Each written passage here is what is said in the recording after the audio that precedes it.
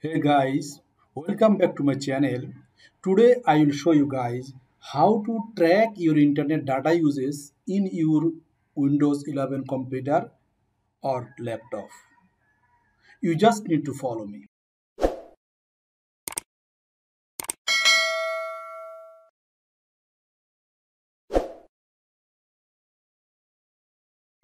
At first, please click on Start menu, then click on Settings.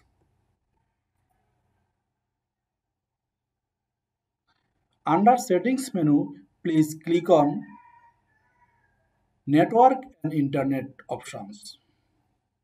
And from right side, please select and click on Advanced Network Settings.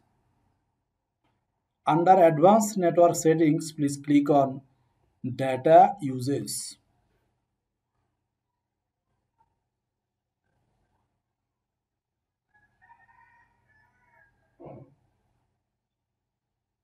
In this section, you see that how many data you uses last 30 days, like System 9.13 GB, Teravox 2.77 GB, Firefox 76 MB, these and these, etc.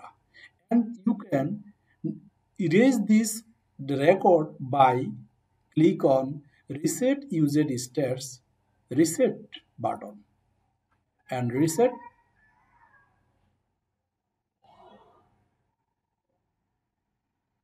all data usage record cleared. I hope this video tutorial helpful for you. So please subscribe to my channel for more videos and thank you for watching.